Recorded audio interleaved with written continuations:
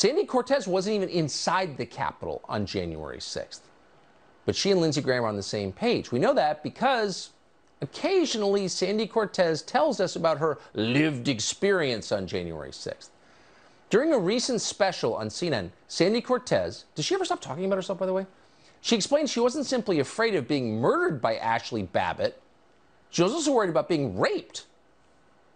There's a lot of sexualizing of that violence. And I didn't think that I was just going to be killed. I thought other things were going to happen to me as well. So what sounds like what you're telling me right now is that you didn't only think that you were going to die, you thought you were going to be raped. Yeah. I thought I was. Sexualizing? Get a therapist, honey. This is crazy.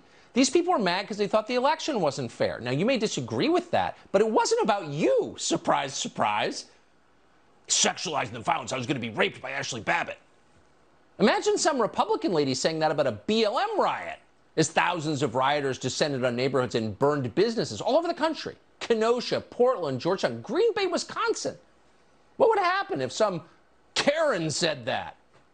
It was sexualized violence. Can you imagine?